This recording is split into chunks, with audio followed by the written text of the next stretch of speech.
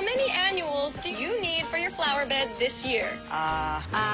You don't know. Milo's tracks and stores all of your Lowe's purchases, so you don't have to remember. I think I would use that. We scan, Milo's remembers. Your life gets easier. Sign up at Lowe's. What if nature's biggest killers decided instead to become a kind of modern family? It happened. See it with ABC's Steve Osunsami.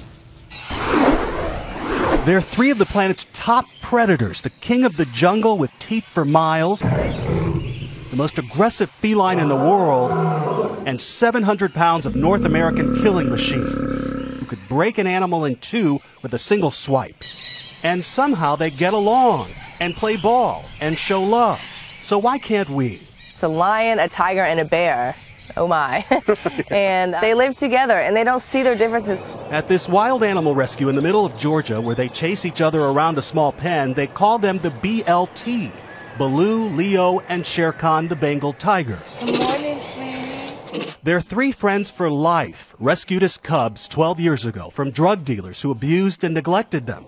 Baloo the bear is the boss. He needed surgery, but when Allison Hedgecough and her team tried to separate them, they refused. For years, they worried and waited for fights. Experts say if there were, the tiger would win. Yeah, it's a good boy. But it's been nothing but peace and Oreo cookies. I think that there definitely is something special going on between the three of them. Now let's keep it real. As cute as they may seem, they're wild animals who would just as soon have us for dinner.